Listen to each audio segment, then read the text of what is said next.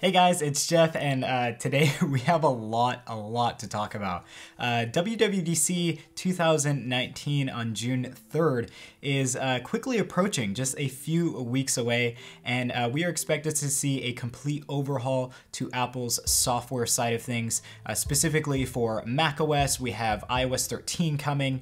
We have a lot of changes to the Apple TV app, of course, given that we have the Apple TV Plus service coming out. So there's just a lot coming out on WWDC 2019, and specifically today we are going to be talking about iOS 13 because that is obviously very exciting for all of us who have iDevices that run iOS. So let's go ahead and talk about iOS 13 and talk about like 30 plus changes and new features that will be coming to this new version of iOS. This video is sponsored by MacPod, the creators of Clean My Mac X. This is a program that I use almost every day to clean up junk files, protect my Mac from malware, and speed up my Mac to work like it did from day one. There's also a ton of other tools that you get with this program without any hassle whatsoever. So if you want to start the program I use for my Mac, check out the link down below to see more info and also to download it today. Okay, so quite possibly the most exciting change and kind of new feature coming to iOS is dark mode. Dark mode has been a long anticipated feature that we have been begging for from Apple for the last couple of years, and we are finally going to be getting it in iOS 13. Now, specifically for the Mac, in macOS, we do have a system-wide dark mode, and that will be coming to iOS as well. So it's going to be system-wide, including all of the apps made by Apple. So Apple will be configuring those as well. Just like they've done the Stocks app already, we are going to see that move into the rest of their app categories. Okay, so the big question is, how is all of this going to be managed? And of course, there is going to be a setting within the settings app to control whether you have the light mode or dark mode enabled. And there will also be some customization options there as well. But we also have access via the control center. So in this mockup, you can see that we go into the control center, and then in the brightness menu where you see that slider, there will be a toggle for dark mode. So it will be activated quite quickly. You won't have to wait just a few seconds or maybe reboot your phone. It's going to be immediate.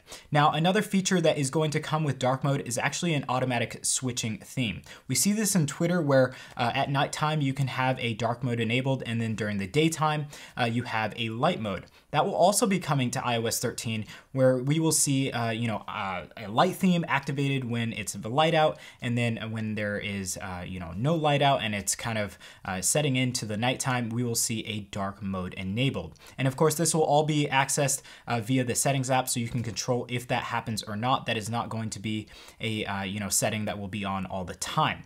Now, also what won't be on all the time is dark mode. So if you guys don't like dark mode, any of you that just really don't like it, you will still have access to the light mode. So system-wide dark mode is not going to be standard. It's just going to be an added feature, an added option. So guys, that was dark mode, and of course, with this update to dark mode, with this new feature, we will be seeing a lot of developers adding dark mode to their apps. There has already been a ton of app developers adding dark mode to their apps already, but I expect to see a lot of your favorite apps having dark mode activated. So if you have any apps from developers that you want to see dark mode in, go ahead, comment those down below, your favorite apps that you want to see dark mode activated in. Now, the next thing we're going to be talking about is Find My iPhone.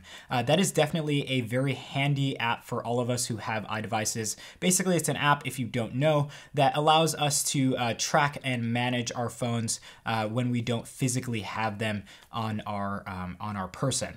So earlier this year, my iPhone was in fact stolen, and I used Find My iPhone to turn on a lost or stolen mode. And that was basically allowing me to go ahead and track my device and put an iCloud lock on the device, so that anyone who accessed it would have to have my username and password to my iCloud to go ahead and use that device ever again.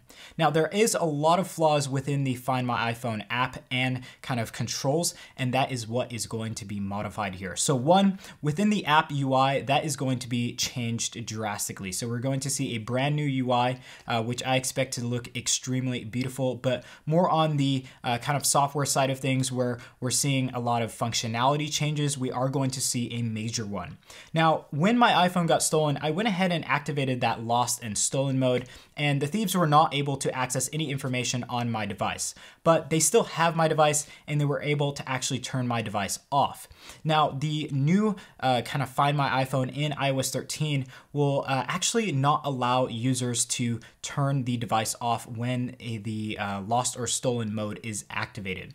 That is a huge feature, and it is definitely much needed, because if someone were to go ahead and steal your device right now on iOS 12 and you activated that lost or stolen mode, they can just go ahead and turn off your device without any password or anything like that. So I expect to see that if Find My iPhone is activated on an iOS 13 device, you will have to enter your passcode to your device, or a specific passcode dedicated to Find My iPhone to basically go ahead and turn off the device, which I think is definitely a feature that needs to be added. I think even when that lost or stolen mode is not activated, you should have to have a password to go ahead and turn off your device, because that just protects your device even more and allows that LTE or Wi-Fi connection to be maintained until the device is unlocked or the passcode is entered.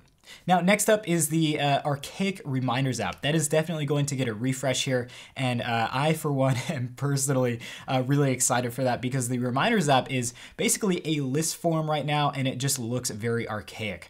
So the basically report on the Reminders app is saying that we are going to see a new grid layout, which is going to look extremely beautiful. Of course, Apple is going to do it up with a new UI change, but in that grid kind of layout, we are going to see a lot of reminders laid out to us in reminders due today, scheduled reminders for the near future, maybe a couple days from now, location-based reminders, and also flagged reminders. So that's really exciting to see, kind of a new grid layout where all of your reminders will be laid out in a much better configuration than they are now in that list form. And also, we are going to see further integration with other apps, kind of like easily integrate other apps to be able to use reminders from those apps, and then also more integration with the Siri Shortcuts app that Apple has been developing over the past year. So I am really excited to see reminders get a little bit better, and especially with location-based apps, I'm expecting that to be kind of overhauled and revamped so that location-based reminders and everything like that is going to be a whole lot better for all of us. Now, just like dark mode, we are supposed to see some major changes to the UI of iOS 13, more specifically with the home layout. So the home layout right now is very, I'd say, boring. Right now, you can't really move apps to where you want them. Everything is in a stuck configuration. You have to have that home screen that has all the apps on it. It's just a mess. So with the new layout system in iOS 13, we are expected to see some more customizable options. So basically, there will be widgets added to the home page, so you will actually be able to select from kind of like a list of widgets, just like you have in the control center, and place those onto your home screen. So maybe the time, the date, some health data, some other screen time data, whatever you want to put as a widget on your home kind of layout, you will be able to do that. I know it's a lot like Android, where you can have widgets kind of placed wherever you want, but Apple users have been asking for this for quite a long time, and I definitely think Apple should go ahead and oblige them and add that ability. Now, with that ability, we will also be able to see customizable app positions. So you will be able to finally put your apps wherever you want on the screen. I know that's a long-awaited feature since like the first version of iOS, and it is definitely coming in iOS 13. Now, one more thing with the home layout, and it's not really having to do with the home layout, it's actually the lock screen. We are supposed to be seeing an always-on display, specifically for the next generation iPhone. But for this generation of iPhone, and even the last, where we saw an OLED panel on the iPhone 10, and then now the XS and XS Max, we are definitely expecting to see an always-on display. It is possible with an OLED screen simply because it doesn't activate the full panel of light, and that is not wasting the battery when an always-on display is activated. So I'm actually fully expecting to see an always-on display coming in iOS 13 and being able to have access through the iPhone XS, XS Max, and as well the iPhone 10. So definitely look for that when you see Beta 1 come to our devices, June 3rd. Okay, so next up is the Files app, and the Files app definitely needs an overhaul. The UI will obviously be overhauled because with iOS 13, we're going to be, seeing a brand new UI. But specifically with the functionality of the Files app, we are set to see some improvements. So in the Finder app right now for macOS, you can go ahead and access data from a MacBook Pro to the Mac back there. So I can go ahead and see all of my documents and everything like that on my Mac, and then transfer those to my MacBook Pro. Well, that functionality has been set to be coming to the iPad. It was actually set to be coming to the iPad in, I think it was iOS 12. It wasn't iOS 11. In iOS 12, that functionality was there in the betas, but Apple actually removed it, and we don't have that functionality anymore. But specifically with iOS 13, you will be able to do that, and there is more. So right now, if I go ahead and plug in an SD card to my iPad Pro, I am not able to access any of the data on this removable storage. Well, in iOS 13, that is going to change. So if I'm, let's say, editing a video on iMovie with my iPad Pro, I can go ahead and take the footage from this SD card and put it onto my iPad and then access that footage and use it for iMovie. Right now, you actually have to do it through iCloud Drive and just a whole lot of other options that are not very good. And specifically with other apps, where you can edit movies, photos, and everything like that, you definitely want to be able to just plug in one of these SD cards and be able to access the data off of that. Now, I'm not quite sure if, there will be enough power to power, let's say, a hard drive, but definitely an SSD will be able to be accessed via the iPad Pro. I'm not sure about, any other devices with the Lightning cable. That is yet to be announced, but specifically with USB-C, we are set to be, seeing access to removable storage. So that is super exciting, especially for you pro users who, edit content and definitely need access to removable storage because that's a part of your daily workflow. Okay, so next up, we're talking about the Mail app, and the Mail app, like the Reminders app, is definitely a little bit archaic. We're definitely seeing, improvements to the UI in iOS 13 for the Mail app specifically, but we will also be seeing kind of an overhaul to how the Mail app works. It is said that we are supposed to be seeing the Mail app turn more into what Gmail does with their mail. So we'll see different categories like marketing, shopping, and other categories such as that being brought to the Mail app. So there will basically or essentially be better organization within the Mail app and categorize different emails into different places. Now, I specifically am really excited for this next one. We are set to see a kind of read later queue, which will allow you to have a dedicated folder for any emails that you want to read later, but you just can't read now, but they're super important. So I'm excited for that simply because there's a lot of emails that come throughout the day that I can't really take the time to read, but I definitely don't want to forget them in the kind of long list of emails that I get. So that will allow you to put them into a folder, but that will, once you read them, they will move out of that folder and be available in your inbox. So that is super exciting, and I definitely am really looking forward to kind of an overhaul to the Mail app because that is definitely needing kind of some improvement within iOS 13. Now, really quickly on the iMessage update, obviously with iOS 13, we're going to see some UI changes, but obviously we are going to see some more, Animoji coming to our devices. We see that basically with every major version of iOS. And then also we are going to be seeing some more customization with Memoji. Now, Memoji, I don't usually use it all the time. I use it very rarely, but having all of that customization is really cool. And I do expect to see some further improvement with AR and kind of all of that jazz when we're talking about Animoji and Memoji. So definitely be on the lookout for some improvements to those two features. I definitely think Apple is going to push those through as AR is becoming bigger and bigger with Apple. And, they definitely want to highlight the best features that they have with AR, and those being Animoji and Memoji. Okay, so next up is Screen Time, and Screen Time has definitely been a great addition into iOS. It allows parents to manage their kids' usage time on iOS and just allows them to, take more control over their kids' phones. But for adults like us, it allows us to give, to see more information about how we are using our devices. It gives us how many notifications we're getting throughout the day, how many times we pick up our device, and how long we're spending on kind of each app and each app category. Now, there are going to be some improvements coming to screen time. One of those is going to be basically more available data. So we're going to be seeing more available data and more accurate data for our screen time usage. Now, the second thing is going to be further detailed data. So it will basically explain, for example, how loud we are listening to our music, because that is an important factor. And that will be an important factor for parents who want to basically manage how loud, of music their kids are listening to. So that will allow you to, I expect to, see a lot of controls within screen time. So that might allow the parent to basically lower the volume, the max volume on a child's device directly from screen time. Basically, I'm expecting screen time, as it's more of a parental feature, to have more controls for parents to limit certain things directly from screen time. So definitely stay tuned for more news on that. I will be doing a full feature on the new screen time in iOS 13 and kind of all of the improvements that were made to that menu system, because screen time was definitely a great addition in iOS 11, and I think Apple is going to make further improvements on that.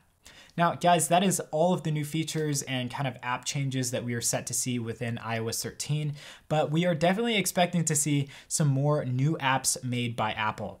Apple has continuously been bringing more apps like the Siri shortcuts and further improvements to other apps, and we're expecting to see some additional apps being brought by Apple simply because there's just more and more features that are needed within iOS 13. So stay tuned for more news on more apps being brought to us by Apple. And yeah, that is basically it with iOS 13, but we haven't even talked about speed and performance yet. We've just been talking about new features, some major changes and everything like that. But what about speed and performance? So between iOS 11 and iOS 12, there wasn't really much of a change in regards to the UI, but we did see a huge bump in speed and performance. Obviously, the new devices are way faster than the others. That's not really a huge surprise. That's always been the case, but we actually did see speed and performance go up on devices like the iPhone 5S. So even devices that have been years and years old are definitely speeding up. And we saw a downward trend between iOS 9, 10, and 11 of basically older devices getting slower and slower, and Apple kind of flipped the switch with iOS 12 and made those devices a whole lot faster. So speed and performance were a major focus on iOS 12, but unfortunately stability was not. Stability is very hard to manage for Apple, and in iOS 13, they are saying they're going to make this the most stable and still fast version of iOS possible. Now, the way they're going to do this is obviously focus more on bugs and everything like that.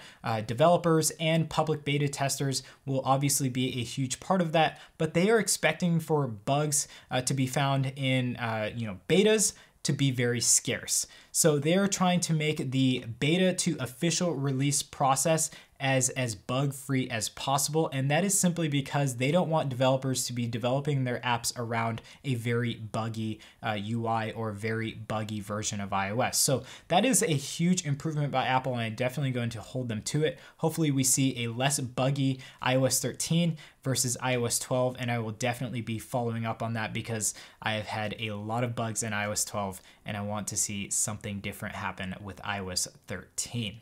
Okay guys, that was all of the news with iOS 13. I know it's a lot to digest, but there's just a lot going on, and that was just iOS 13. We haven't talked about watchOS, macOS, and all of that. So if you want to basically get the latest scoop on all of that, make sure to get subscribed and also hit the bell button to get updates on when that content is released. Now, we will be seeing all of this coming to us June 3rd, 2019 at the first day of WWDC, where the keynote will basically present iOS 13, macOS, new versions of tvOS, and all that jazz coming to our Apple devices. So definitely stay tuned for more news on that. We will have a live stream of WWDC 2019 that you will not want to miss. So thank you guys for watching this video. I definitely appreciate all of your support, and hopefully you get subscribed and also hit the bell button to get updates as soon as our content is released covering all of the news with WWDC. Again, thank you all for watching, and I hope to see you in our next video. Peace.